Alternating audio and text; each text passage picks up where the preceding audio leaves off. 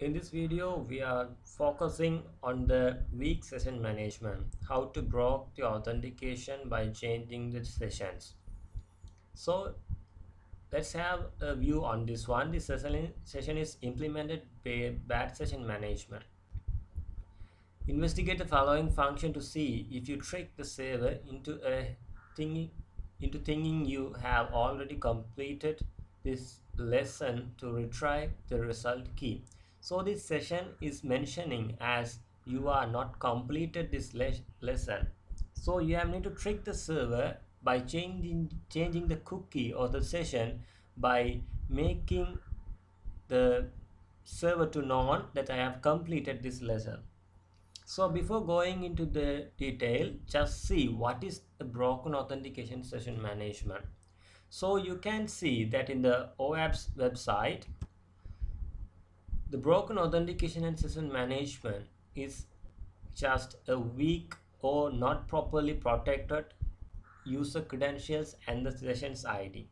Here they can suggested some mitigation parts as well as what is the actual weakness, what are we having, that means how to access this broken authentication as well. If you read the following article there, this is from the OWASP top 10 website. So let's make the try by using the burp suit tool. So go and check whether it's okay. Yeah, here, then on the intercept and go to this website and complete this lesson. Then it will be automatically stopped by the burp suit tool. Here, if you are having an overview on this one, it is having a cookie with a lesson complete attribute and it's assigned as lesson not complete, and it's having a default created cookie by the browser and the token and the JSON ID is as well. These are the attributes for cookie for this website.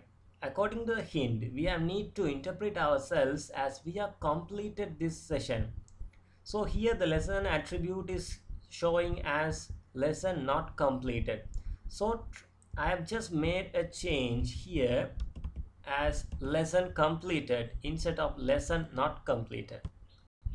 Then forward this packet and I have just off it here and go and see the web browser. Yeah, the server is responded you with the key.